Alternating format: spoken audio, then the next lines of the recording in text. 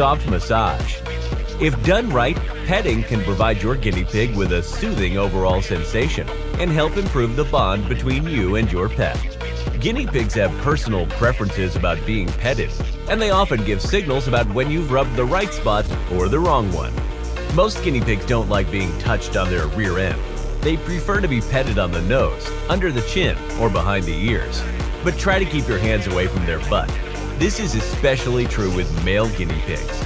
Touching their butt is an act of dominance, and they don't like being dominated. Keep in mind that a guinea pig will not immediately accept pets from new owners or strangers.